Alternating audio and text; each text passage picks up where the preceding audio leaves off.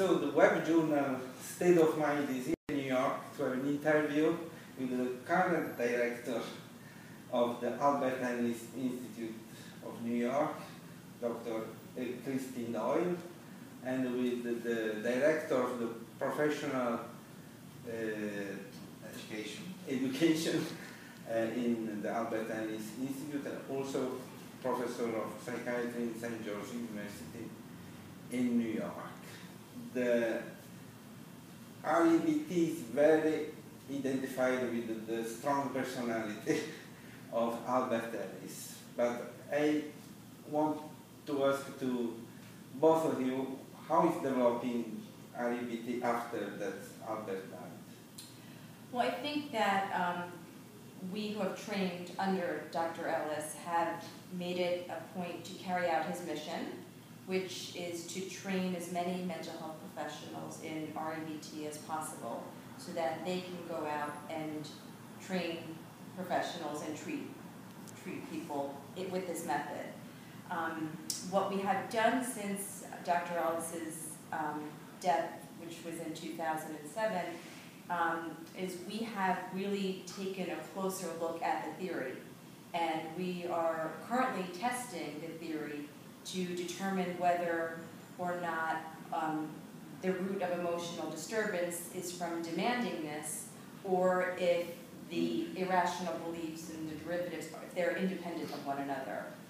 Because up until this point, we have not really looked at that. We've had assumptions about what it is, but we don't really have the data. So we've really taken that as a priority to test out. We've also done a major research study on REBT for the treatment of depression, which was very successful. And we're running a major study, an outcome study on REBT and other cognitive therapies on generalized anxiety disorder. So we're trying to do more scientific research. Oh, yes. In fact, the original 11 irrational beliefs of Albert was about more or less a lot of disorders. Right. Are you now attempting to classify more specific, I think, models, REBT models for each disorder? I think that one of the things we're trying to do is develop small, irrational, rational belief scales for each problem. One for parents who get angry at their children, one for people that have eating disorders. And so we're probably going to put up on our webpage a number of, 20 or 30 different smaller 10-item irrational belief scales that are very related to one specific problem. We're also trying to do some research on the same scales in different countries and across countries to see the cross-cultural relevance. And one of the studies we found that, let's say with anxiety, in one country, one irrational belief seemed to be most related, but in another country it was different. So it may be that in different countries with different cultures, some irrational beliefs are more important than others, depending on the country. Well, this helps me to introduce the next question. That's what about this global development for the REBT? We have actually quite a global presence. At REBT, we have affiliated training centers all around the world. South America, Australia, Europe, and these are the individuals that come here for training and then develop their own centers. And REBT and CBT is becoming much more popular. I actually, this week, did a poll of our different centers to find out in their particular country what the most predominant psychotherapy orientation is.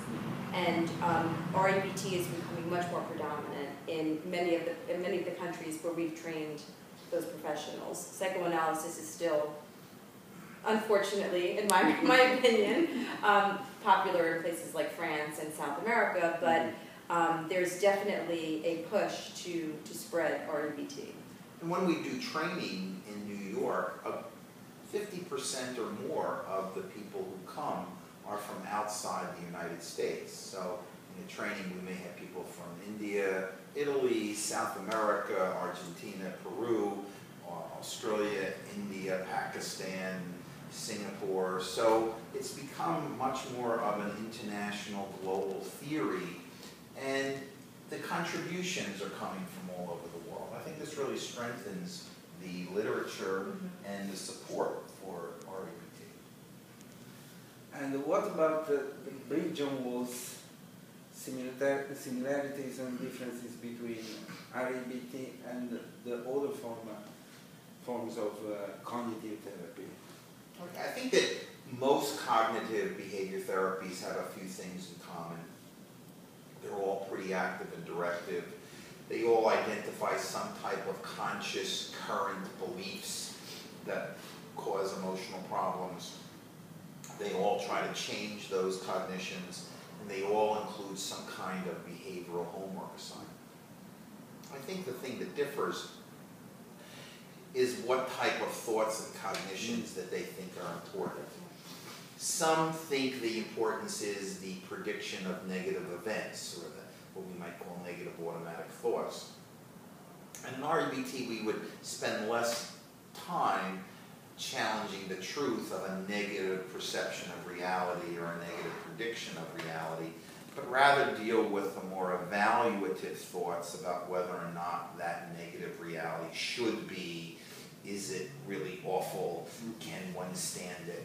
So I think that we would go for more schematic, implicit thoughts about what should be and how things are evaluated rather than what is.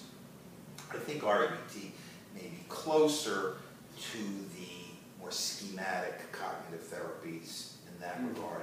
And I think we share a lot in the metacognitive therapies. We want to teach people to identify how they think, identify their thinking errors, and be able to do the therapy on their own. So it's a coping skill that when they confront a activating event, they know the steps, and they know what are the things to think differently, and what are the ways to challenge their way that they do think. So I think we probably share the most with the schematic metacognitive therapies. And the feedback that I've gotten, and I could say we've gotten doing trainings where people come here or we go there, where they've received trainings in other types of the cognitive therapies, is what they find most helpful about REBT is the elegant solution. Yes. That we bring people to their worst case scenario and we teach them how to cope with it. Whereas other types of therapies will tend to avoid that, and yes. And stay at the level as Dr. Digiuseppe was saying about the negative automatic thoughts or the inferences. And there's nothing wrong with that, but in our opinion, it helps people to be, if they can cope with their worst case scenario, then they can generalize to a range of various negative activating events. And people say that that while it's very uncomfortable to be confronted with that, it is the most helpful for them. Yes, actually, I like the worst scenario, and also the fact that you pay a lot of attention to goals. Yes. That's the two ideas I like more. Do you agree that the worst scenario may be a better version of acceptance, because Yes. you accept, Yes. but really Yes. feel Right. the pain. I think acceptance has become a much more common term in psychotherapy Yes. today. And I think that there's two distinctions. Sometimes people think of acceptance as accepting my thoughts and feelings, and which we would say, yes, you need to do that. And sometimes people mean accepting the bad things in reality. So we would say you work on accepting the bad things in reality plus the bad thoughts and feelings that you might have. And I would say though that people have some resistance to the term acceptance because they think acceptance equates to liking it or condoning it or saying it's okay. And that's not the case at all. We're not saying it's, you should like when bad things happen, when life circumstances happen. Accepting it is acknowledging it. It is not, it's not saying it shouldn't happen, it's saying it is happening and how am I going to cope? I think if we could rewrite history, we would say maybe a better English word could have been acknowledging reality rather than accepting reality, because accepting sometimes has a meaning of approve or embracing. We want people just to admit or acknowledge the reality. Yes. you acknowledge, but you don't You don't have to approve. Yes. You don't have to like it, and you probably won't like it, but it's happening, and you know, how are you going to cope? This is really, a possible criticism is the lower attention to the past, etc. For example, it seems to me that the schema therapy of Young is an attempt to integrate this past in the. What do you think about this operation, and do you really think that there is no room for the past in our REBT approach? There's definitely room for the past. I think that that is a misconception of REBT, that we completely ignore the past. That's not the case at all. The past has an influence on us. I think the difference is that we look at how the past is affecting us in the present. So we will spend time discussing, you know, past events, but we won't. That's not the majority of the therapy because we don't think it's as productive. But so really the question is, how is what happened to you then affecting you now? See, another way that I think we can look at this is whether something is helpful versus necessary for change. So I think for many clients, it's helpful to say, I have this belief now, and I can see how I learned it when I was younger, and the context that I learned it makes it less true in my life now.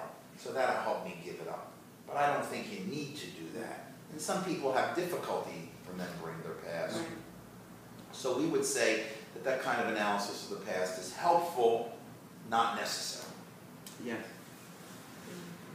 And another question, do you think that this metacognition may be a sort of fashionable new version of the secondary problem? Very.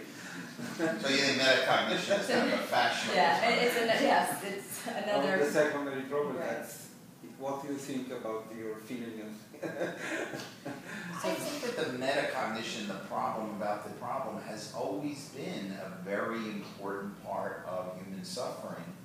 Because when you think about how awful it is that you have a bad emotion, you don't think about changing that first primary situation. So this idea of the meta-emotional problem has been with REBT since I was a fellow here in 1975. Al taught us to pay attention to that. I think the rest of the world is kind of catching up to what Al taught us to do.